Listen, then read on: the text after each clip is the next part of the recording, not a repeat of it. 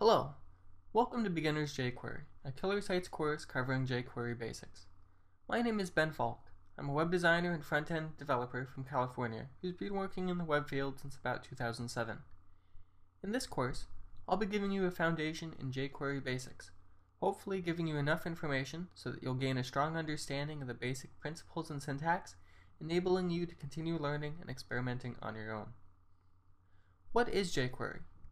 As the jQuery website explains, it's a fast, concise JavaScript library that simplifies accessing elements in HTML, event handling, animation, and AJAX interaction.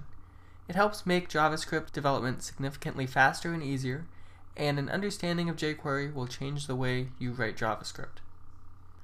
I'll be covering a wide range of topics, including how to download and access the jQuery library, what the basic syntax looks like, how you would go about selecting HTML elements in a page, adding effects and animations, manipulating content, and much more. Near the end of the course, I'll be demonstrating a couple real-world examples, showing how to create common functionality like a drop-down menu or an accordion script.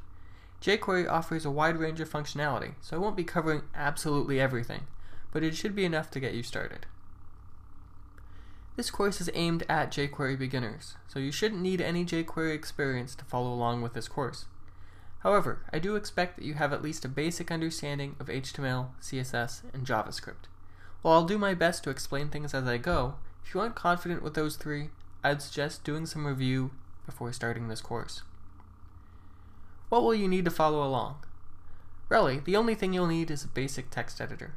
You won't need anything fancy. Notepad on Windows or TextEdit on Mac will work just fine. Personally, I like the Mac text editor called Espresso, which is what I'll be using, but you don't need that application to understand these videos. One other thing I'll note. Most of the examples I'll be demonstrating are built off a basic HTML and CSS template that I created. I would suggest that you download the source files and have those files available when you follow along. Thanks for watching, and I hope you find this course enjoyable.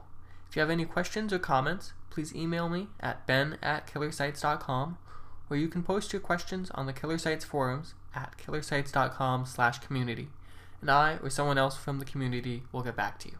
Thanks.